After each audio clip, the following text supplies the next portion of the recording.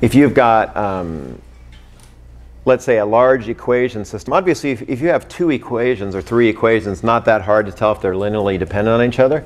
But if you have 100 equations, it's really hard to see if I could multiply the other 99 equations by a constant and get the 100th equation, right? So, but this is kind of why we're interested in it. It's going to tell us whether we can solve equations or not. See how many more we got. Oh, good. I think we can do this.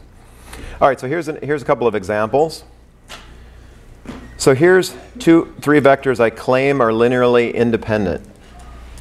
Well, I know they are for reasons I won't explain. But it ends up there's only one possible way of making those.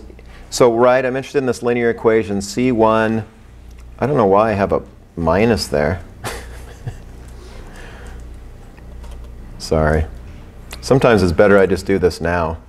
I forget otherwise. All right.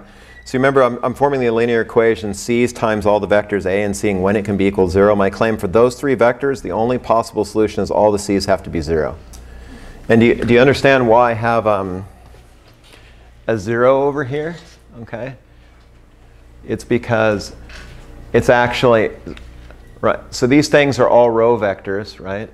And so that means actually, if I want to be more precise, on the right-hand side of that equation, where I have a boldface 0, it would be like this, right? But we get tired of writing things like that, so we just write boldface. It means the vector, row, or column, whatever, of appropriate dimension. Okay. All right, so those are linearly independent as my claim. I didn't really prove it. I'm just telling you it is true. Now, I can prove the second example. They're not linearly independent. Because here's my claim. If I take this vector, multiply it times 2, add this vector to it, I get this vector. It's pretty easy to see, right? 2 times, so if I take this thing times 2, add it to this, for example, you get 2 times 1, which is 2. Add it 2, you get 4. Here you get 4 minus 3 is 1. Here you get 6 plus 1 is 7. Okay. So that means only 2 of these vectors have unique information. One of them is redundant.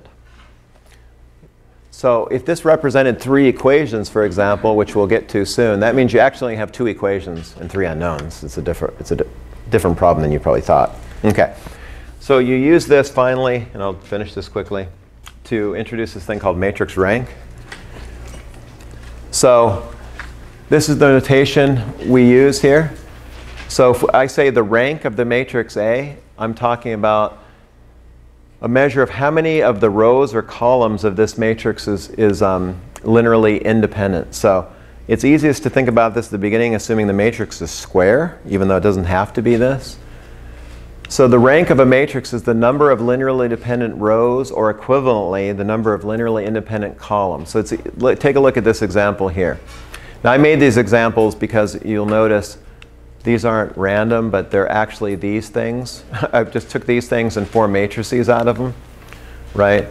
The first one is a matrix formed out of those guys, and the second one is the matrix formed out of those. Those are the rows of these 2 matrices.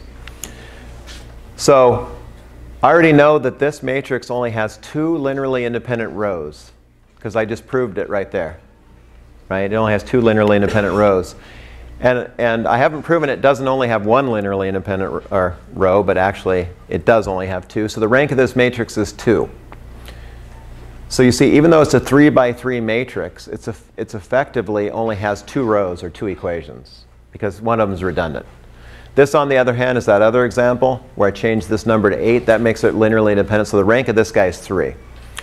So what we say usually is that we say this matrix here is full rank. That's normally what you want. We say this matrix here is rank deficient, meaning even though it looks like you might have 3 equations, and you don't. Okay? So you can determine the rank of a matrix by doing something called elementary row operations. Well, I'll introduce the next lecture, which is next Tuesday. And the implication of this, if you have a square matrix, okay, like remember this big square matrix we had back here, and we aspire to solve this for these rates so we can calculate them. We want to know, when is it going to be possible to do this? Well, it's going to be possible to do this only if this matrix is full rank.